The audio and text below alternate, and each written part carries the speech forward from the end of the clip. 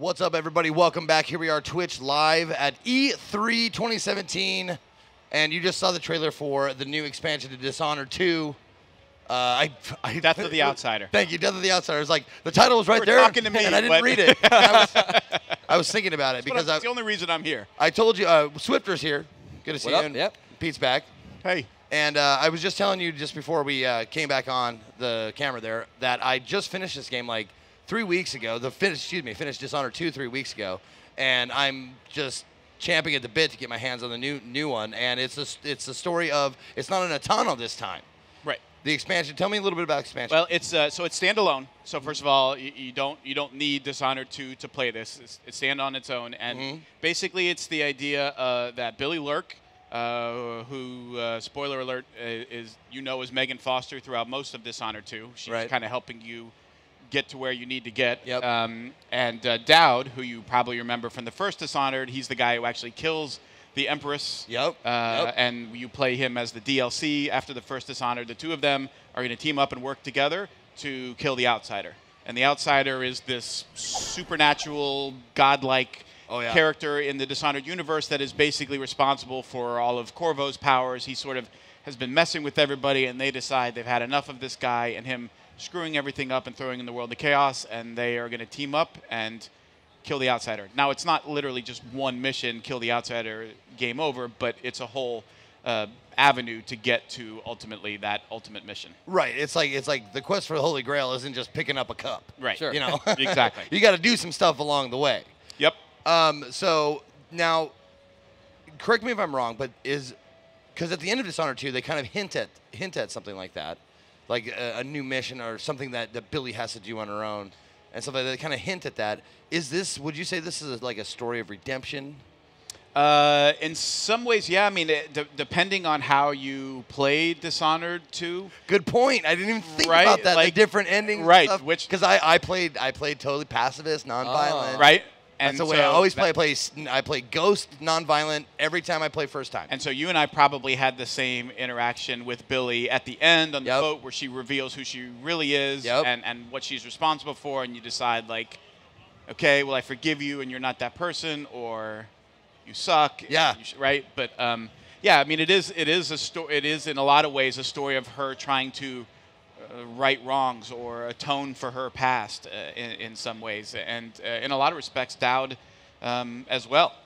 You could say that for. I mean, he killed the Empress. He really set. Yeah, he's got a lot to forward pay for. Yeah, sure. for a chain of events that has really spiraled throughout Dishonored and Dishonored 2. So for both of them, this is in some ways using their powers and abilities finally to maybe do some good and set things right once and for all.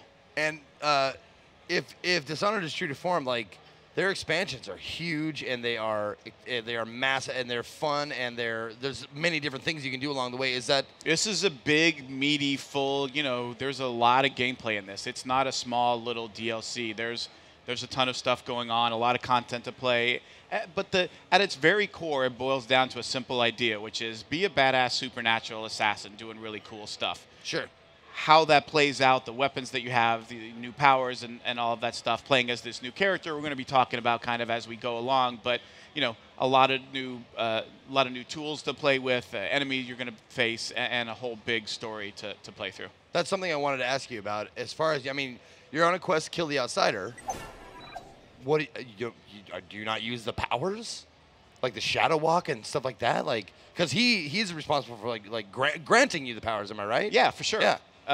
But at the same time, that doesn't mean, to your point, like, well, the quest for the Grail isn't just I'll just walk in that room and pick up that cup. There's a lot of stuff that's going to happen before they even get to the point where they can find this guy and take him out once and for all. And so those powers are definitely going to. You see him some in the trailer there. Billy's got Billy sort of, she's here and all of a sudden she teleports over here. There's any number of things she's going to do to help her along the way to get to the point. And then the question is, to your point, like, well, if you have supernatural powers going up against the ultimate supernatural power, how's that going to play out? Right. Well, you're going to have to play Death of the Outsider to find out. Yeah. And can he taketh what he has giveth? Good call. Good call. I see that Billy has a badass robot arm. Tell me, tell me about a little bit about the new shit we're gonna see. Her backstory is one of a difficult past. She hasn't had an easy life. Missing an eye, missing hand, half of her arm.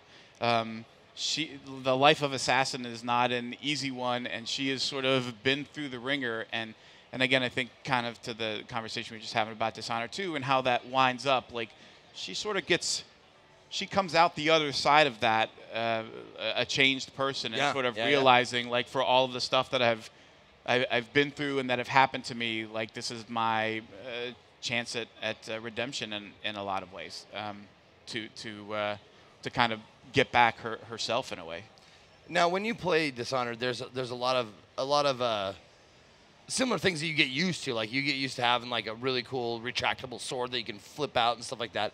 Like, what are we gonna see gadgets and weapons wise that are new in this expansion? We got at its core, Dishonored is still a melee game. Sure. Right.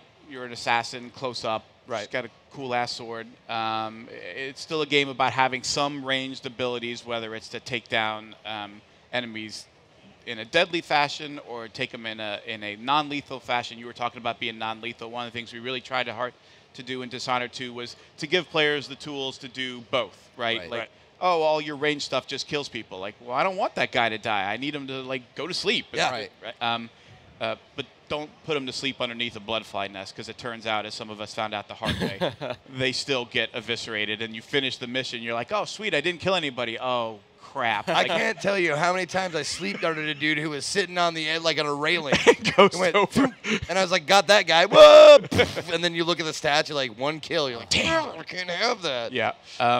So it is still a game that supports that. And much like we did with Emily and Corvo and Dishonored 2, we want Billy to have both some familial weapons and powers and abilities, but also to offer some new ways to play through both lethal and non-lethal. And so over the coming weeks and months, we're going to start talking a little bit more about exactly what those are and a lot of the different ways. But, new minds and new stuff that she can do, new powers that she has that are a little bit different than Corvo's or Emily's. So it feels like a fresh experience. You bet.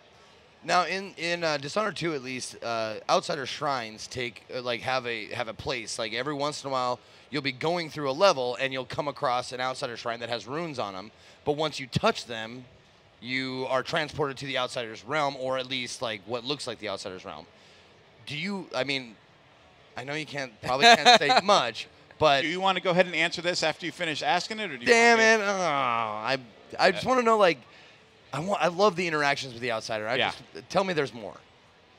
We'll see. I asked. This is second day at E3. Like, I can't. Dude, I know. I'm gonna walk back to the booth, and Harvey and Roth are gonna like kick me for giving away all the secrets, man. I don't want to be the total. You can't blame spoiler. me for trying. You want me to just tell you how it ends? That was for you guys out there. That was for you at home. I tried. I gave my best shot. We give you an A for effort.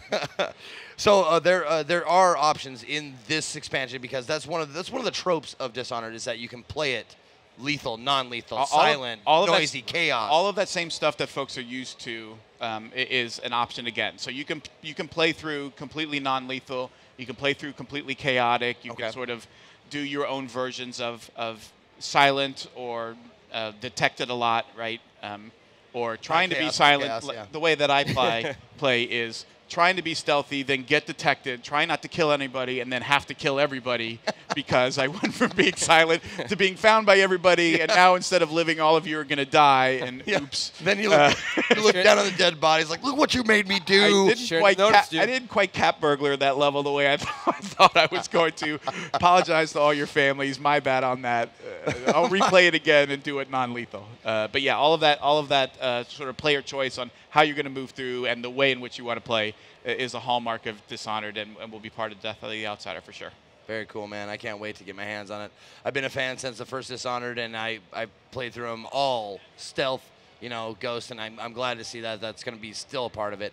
As far as power-ups go, is going to be pretty similar, like grabbing the bone charms and the runes. Yeah, and same kind of mechanic of sort of what do you want to get better at and where you're going to put your powers and abilities in. I can't wait to see the new abilities, man, because some of the new abilities in the Dishonored 2, just like when I started the game, I started High Chaos Corvo, and I was the Rat King. I just like everybody got all eaten. rats all the time. Yeah, everybody got eaten. So I'm excited to see what Billy what's in her arsenal. Yep.